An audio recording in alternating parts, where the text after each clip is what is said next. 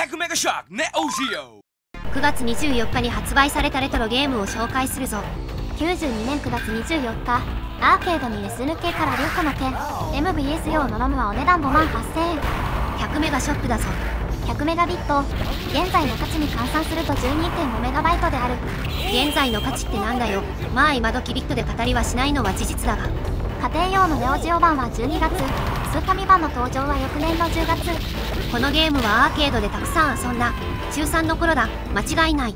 積極的に内なるおっさんの年齢バラしに行くのやめろ。ゲーメストのムックを買って読み込んだ最初のゲームだと思う。あったわね。タイトル別のゲーメストムック、ゲーセンのカウンターに置いてあったりしたわ。武器を持ったやつで相手なら覇王の方言を使わざるを得ない。ツバチか。